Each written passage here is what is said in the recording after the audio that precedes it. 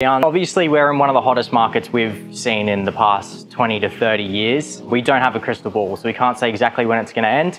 There are whispers that it will start to slow down soon, and that could very well be the case. So sellers in this market have been concerned about finding the next place. One way around this would be you rent for 6 to 12 months, so that in that 6 to 12 month period, the market could drop. And then if that happens, you're in a much better position to buy than where you were 6 months ago, because you've just sold at the peak of the market. So if you are having concerns about selling in this market, there are ways around this. So make sure to give me a call and we can discuss your property, because the market at the moment is hot and it won't last forever.